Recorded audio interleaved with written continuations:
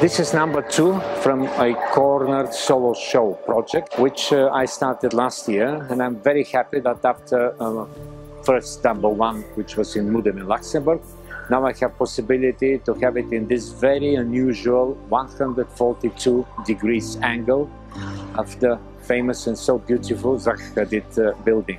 There is a particular story here which the visitors should read first, or a bit later, or in between, looking at the details, which kind of wrapped up all together these 27 pieces assembled in this particular corner. And Solakov is one of these major figures, and who's not only making great art, but also bringing a lot of fun to us. This fun is about all the fundamental problems of our life, from everyday existence of an individual to a whole social system.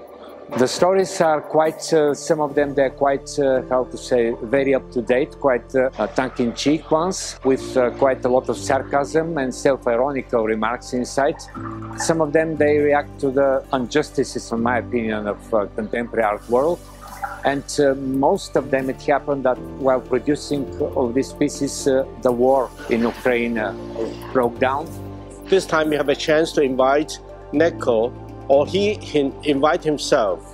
He proposed a project to the big museum, like the Maxi, and we are very happy to have him here to develop this project together in a very, very site-specific way, which is a small corner in the passageway at the entrance of the museum.